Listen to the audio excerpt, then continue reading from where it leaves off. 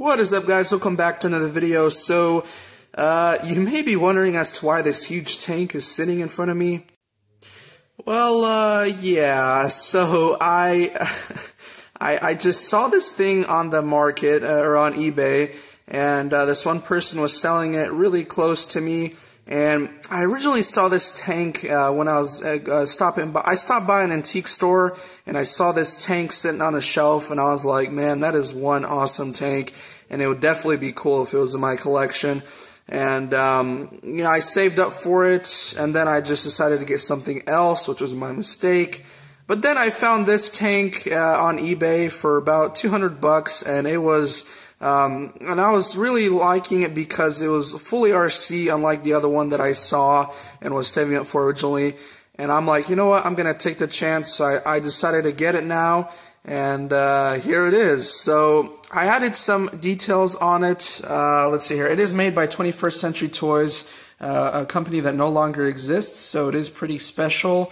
But I added a good amount of detail to this tank. As you can see, you got the sandbags, you got the little German style helm, you got a Thompson, you got the tank commander, and a lot of good details. You got a little poster, Waffen SS poster that's been let's see here, placed there so that you know, you kind of get that effect that this tank is no joke, and for the enemies to look out.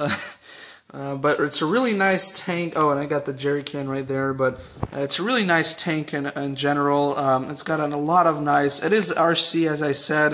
It has engine sound effects. It has a firing mechanism. It actually shoots little projectiles in the front. It even has its own suspension.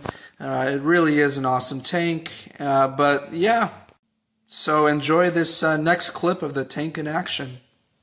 Alright, so before you guys watch this clip, one thing I will say is do keep in mind that when you're seeing this clip, I made this video on the day that I actually got it, so all the details and features that I showed you just now with the tank is actually not going to be in this video, because as I said, I took this video on the day I first got it, so of course all the details are not going to be there. And one thing that I didn't mention in the video is that the tank was listed on eBay for local pickup. And so that's why I decided to go pick it up, and I had the chance to because it was close by.